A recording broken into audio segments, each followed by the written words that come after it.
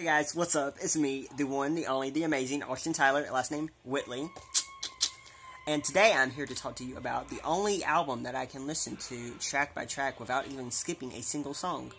You're all probably right now wondering, oh my gosh, I wonder what it is. And ladies and gentlemen, this is A.K.A. by the one, the only, the amazing, and hot. Sorry, lost my cool there. Jenny from the Block, A.K.A. J-Lo, A.K.A. the beautiful Jennifer Lopez. Get it? A.K.A. Yeah. But anyways, let me just tell you why I like this album. This album, basically, for me, is like every single genre of music except for a few in one. It's like everything she's ever done mixed up into one album, and it is just awesome. Like, although the one pet peeve is, like, every single thing that she released, except for one, did bad, and there's just no reason why it should have. Like, to be honest, though, some of the stuff they chose for her was not, like, showcase the album at all. Like, okay, I get Booty, because Booty was a hit. I mean, that Booty would have been a hit regardless. But I don't get I Love You Poppy. I get First Love, but it didn't do much, which I don't see why. But there's songs like the title track, which blew me away, and it could be a single. Girls featuring Tyga, that could have been a hit. Charades is really good too. Like, y'all should listen to Charades. I don't know what it is about Charades, but I like it.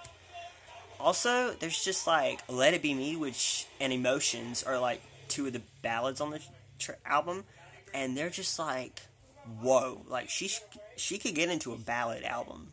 Like, she should get more ballads and do those. But like, also there's tracks like So Good, which is awesome. Worry No More, Never Satisfied. Oh my gosh, they should have been singles. Like, who cares if they did good? Like, they would have been, like, memorized. Remembered, that's what I was trying to say. I was like, what? But yeah, like, also, I have the album here with me. Even the bonus tracks, like, Tens is, like, whoa. She should have sang on, like, Victoria's Secret Red Carpet that. Well, Red Carpet fashion shows, same difference, I don't care. Same Girl is awesome, too. And Trubbex, Expertise, whoa. But yeah, having to choose a favorite, I really can't. Even Acting Like That was good. I think I named off all 16 songs off the deluxe edition. But yeah, the only thing I can really say about the whole album is, if you guys are looking for, like, good music, like, it has dance, it has rap, it has a good blend of all those genres, hip-hop, like, everything Jennifer Lopez has ever done, she's blended it together. And critics and everyone said it wasn't a really good album, but I don't really care what they said. Like, if I like it, I like it, and what are you going to do about it? There's nothing you can do about it. I'm still going to like it. So yeah, this is definitely my favorite album by her, and like I said, it's the only one I can listen to without even turning the track. It's just awesome.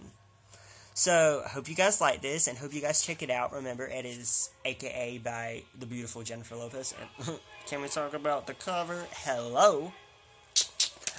Okay, love you guys, and remember, go down to my social media video if you guys want to hit me up for more reviews and stuff that I should do of stuff. And if you guys just want to talk to me, hit me up on my social medias. Love you all. Bye.